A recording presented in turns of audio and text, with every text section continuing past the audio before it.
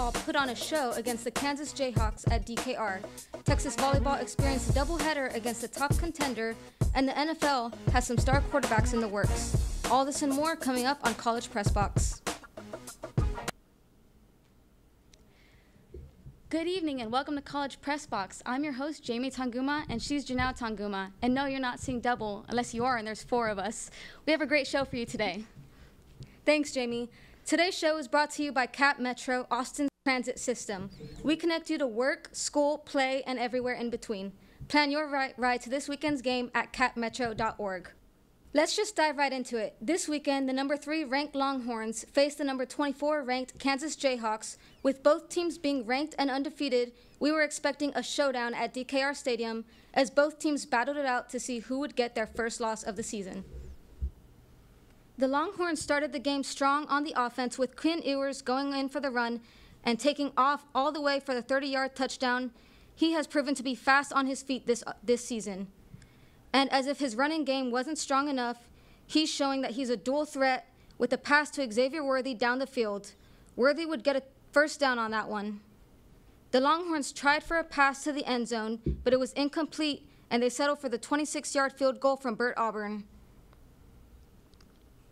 Now Kansas with the ball and trying to make a big play, their QB will run it up the field and fumble near the 20-yard line, where it's recovered and brought in for a touchdown by Kansas. The score is now 10-7. Texas with the ball again, and this time Ewers hands it off to running back Jonathan Brooks, and he is going to take off down the field into Kansas territory. His speed has the Kansas defense trailing behind him. He nearly gets the ball punched out, but he holds onto it near the end zone. What a great run by the sophomore starter. Jonathan Brooks again carries it in, this time for a 54-yard touchdown. Sarkisian has looked to him a lot during this game to make big plays against this Kansas defense. The score is now 20-7, Texas. In the third quarter, with the Jayhawks trailing by 6, Ewers turns to Brooks again to run it in for the 1-yard touchdown. That's his second touchdown of the game. At the start of the fourth, Ewers finds his receiver, Adonai Mitchell, in the end zone for his first touchdown of the game, and he'll give us a little celebration for that one.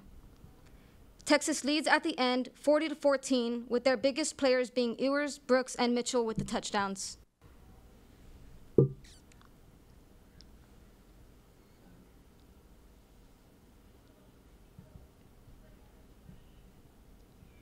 Texas Longhorns took on the Kansas Jayhawks this past Saturday at DKR after defeating the Baylor Bears last Saturday. Here's how it went. The sights and sounds are like no other at DKR. Smoke, music blasting, and fans cheering. This was a tale of 2 halves. Kansas's QB1, Jalen Daniels, sat out for the entire game due to tightness in his back in pre-game warm-ups, while the second-string quarterback, Jason Bean, was in his place. Texas quarterback Quinn Ewers was speedy on his feet while being confident and ran for a 30-yard touchdown. And place kicker Bert Auburn kicked a 26-yard field goal. Overall, Texas was able to hold Kansas back on the defensive end. The second quarter ended with Texas up 13-7. But in the second half, the ball game completely changed. Texas shifted focus after a quarter-ending interception and being up by a touchdown. The run game was outstanding. Quinn Ewers had gained confidence while he had 40 rushing yards and also made 2 touchdowns himself. Jonathan Brooks was also a key aspect to this game, with 218 rushing yards and 2 touchdowns.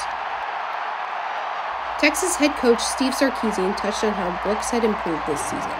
Well, I think one thing that JB's doing, he's playing with a lot of confidence. I think that he's a very patient runner. He's always had natural running ability.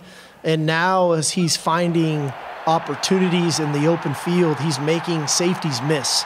And when you can do that at running back, when you block things right and you trust the run, and then you can make that last layer of defense miss, you can create explosive runs. This game allowed Texas to get a 5-0 start so far this season. Sarkisian also commented on the outcome. all in all, I'm proud of the guys. It's a heck of a win against a good football team. The number 3 Texas Longhorns beat the number 24 Kansas Jayhawks 40-14. Texas put up over 600 total offensive yards. Next week, Texas takes on Oklahoma at the Cotton Bowl. Reporting for TSTV Sports, I'm Samantha Pearl. Joining us now to talk Longhorn football is our college football analyst, Zach Davis. Welcome to the show, Zach. Glad to be here. The Texas Longhorns are now 5-0 after routing Kansas in DKR. Coming in, Kansas was undefeated and had impressive wins against BYU and Illinois. How did Texas manage to win by 26, and who had the biggest impact on the game? Yeah, I mean, Sarkisian and his Longhorns grabbed their second double-digit win against a top 25 team this season and did it convincingly, might I say. Kansas was great coming into the game, sitting at 4-0, just like the Horns, and just squeaked into the rankings at 24. Jayhawk fans received poor news minutes before kickoff as their starting quarterback, Jalen Daniels, was dealing with a tweak in his back. They had to roll with Jason Beam, who could not get the offense rolling. On the other side of the ball, Quinn looked great, which seems to be becoming the norm for him. Throwing for 325 yards with 1 touchdown and interception. He distributed the ball great, throwing for 25 completions on 35 attempts to 8 different receivers. A.D. Mitchell led in receiving yards, grabbing 10 passes for 141 yards, and also getting in the end zone as well. Ewer's 15-pound weight loss over the offseason is starting to show as his run game is improving, running for 40 yards on 7 attempts and getting in the end zone twice. In the backfield, Jonathan Brooks had his breakout game, pounding the rock for over 200 yards on only 21 attempts, getting in the end zone twice himself. Jonathan Brooks, Quinn Ewers, and A.D. Mitchell all played great this past Saturday, and I'm excited to see what they do in the Cotton Bowl next week. I'm glad you brought that up, Zach, as there's a lot at stake in the Longhorns game against Oklahoma next Saturday in the infamous Red River Showdown. What should we be looking out for in that game this upcoming weekend, and what's at stake for both of these teams? Yeah, I mean, there's a lot at stake with this upcoming game for both teams. Number 3 ranked Texas and number 12 ranked Oklahoma are both coming in at an undefeated 5-0. The Red River Showdown is always entertaining, and with the spot both of these schools have put themselves into, there's more at stake this year compared to past seasons. Both of these schools have the chance to go to the college football playoff, with the Big 12 also not being very competitive this year. I would not be surprised if both of these teams play in Kansas City for the Big 12 title as well. Regardless, whoever wins this game is poised to play for the conference championship and be set up for a college football playoff spot. And both of these teams will know this going into Dallas. As far as these two heavyweights go, both offenses are very high-powered. Oklahoma is averaging 47.4 points per game, and Texas has not gone a game scoring less than 30. I know we say defense wins championships, Jamie, but defenses have not proven to stop either of these programs, and I would not expect that to become the case on Saturday. I expect high scoring with Texas's Quinn Ewers and Oklahoma's Dylan Gabriel to combine for 7 or so touchdown passes. There is so much at stake, so much riding on these programs coming into this weekend, and both teams are going to come out firing. A high-scoring game should be exciting for everyone in Dallas. Texas hasn't been 5-0 at the start of the season since 2009.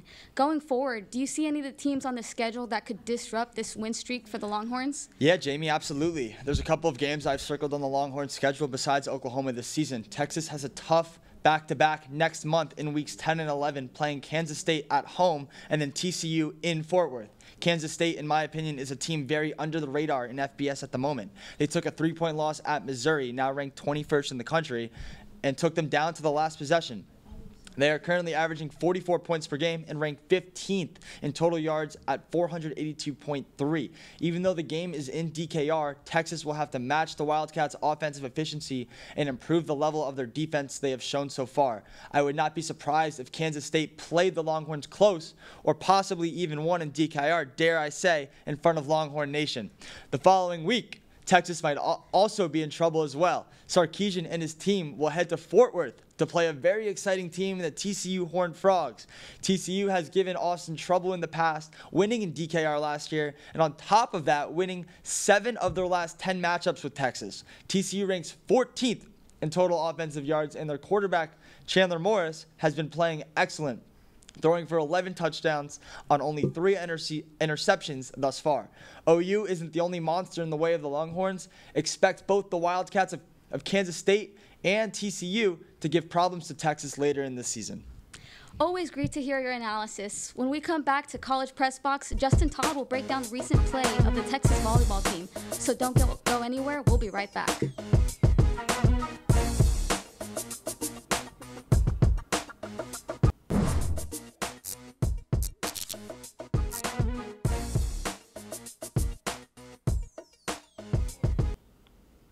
Welcome back to College Press Box. Now joining us is our volleyball analyst, Justin Todd. Justin, thanks for joining us. Always glad to be here. Love to talk volleyball on Press Box.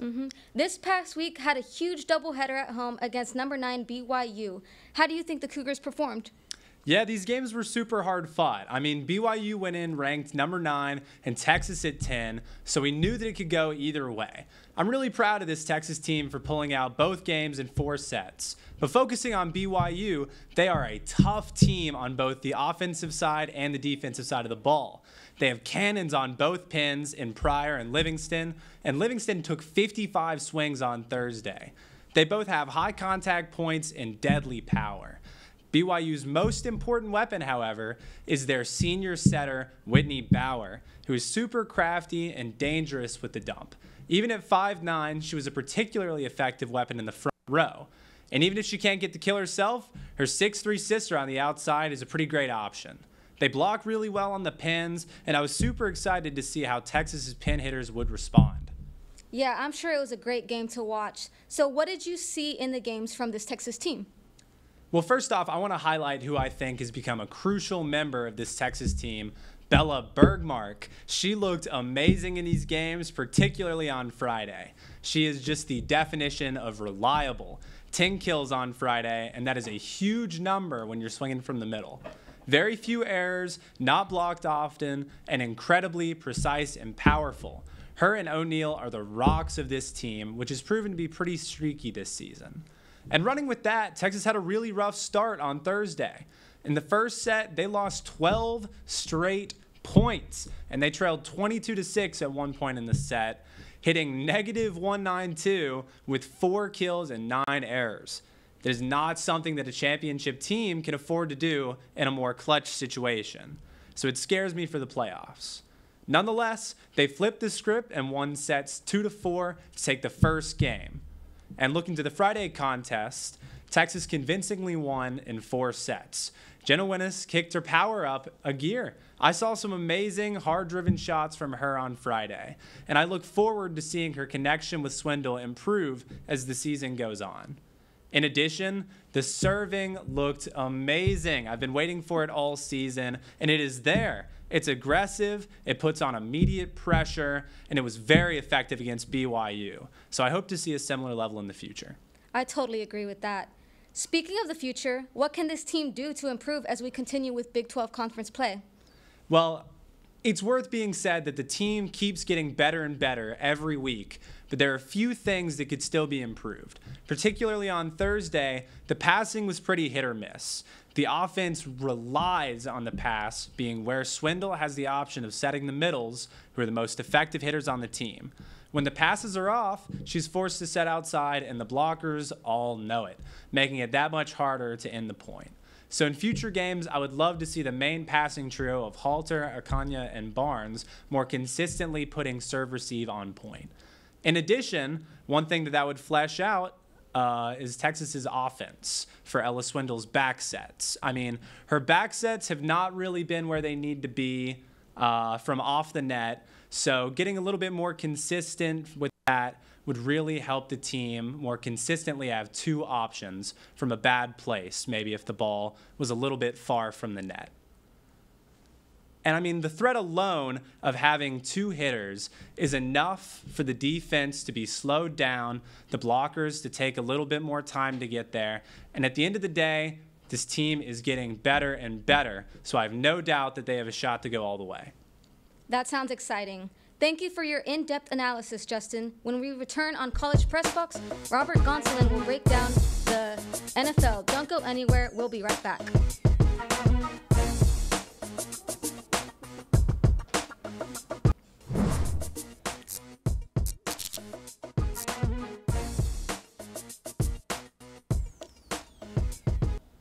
Welcome back to College Press Box. Now joining us to talk about the NFL is Robert Gonsoulin. Robert, welcome to the show. Thanks. It's good to be back.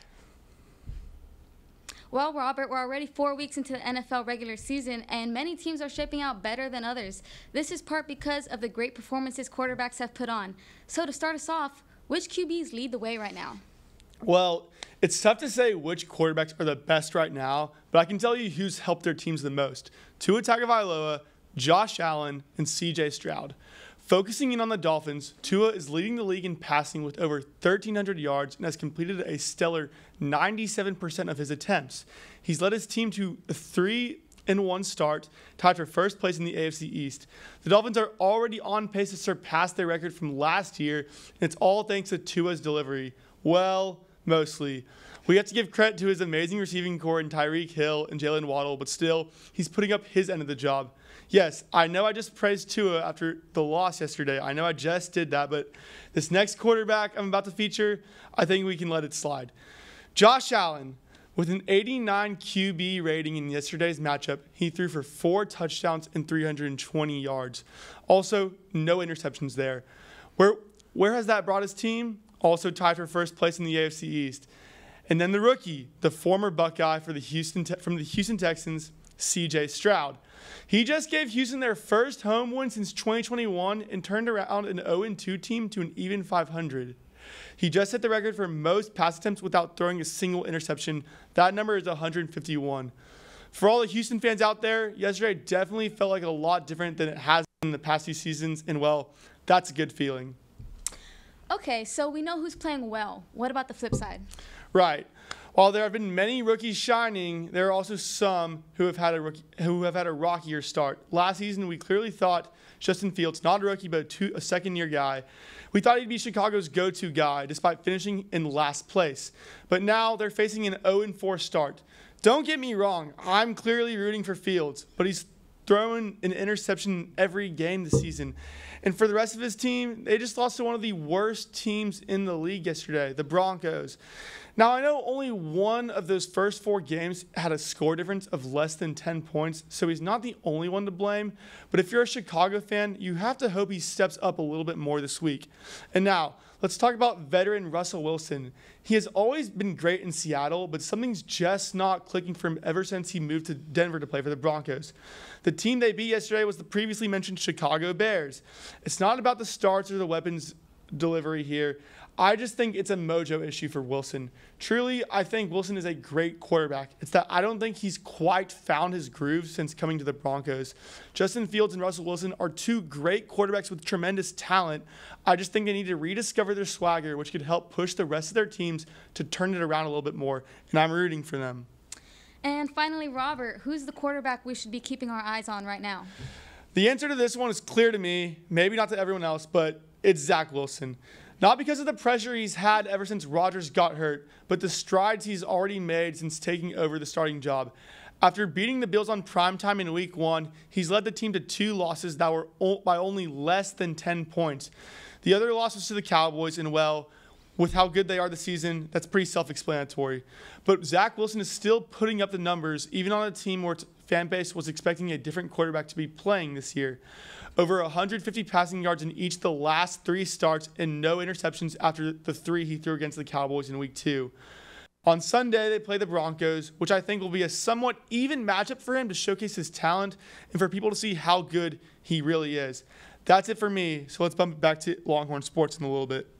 Thank you for that, as always, Robert. When we return, we recap last week in Texas sports. You won't want to miss it.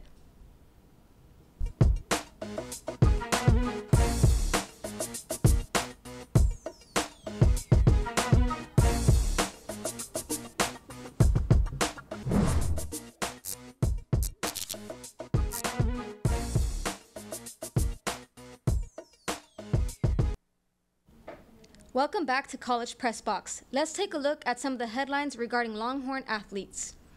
ESPN's College Game Day is coming to All-State Red River Rivalry to meet the number 3 ranked Longhorns versus the number 12 ranked Oklahoma Sooners for the long-standing Red River Rivalry in Dallas, Texas. The Cotton Bowl will be played as part of the annual State Fair of Texas and will be the 9th ESPN Game Day for a Texas-Oklahoma matchup. Number 21 Soccer's Justice records 7th clean sheet after the goalless game Thursday night against West Virginia.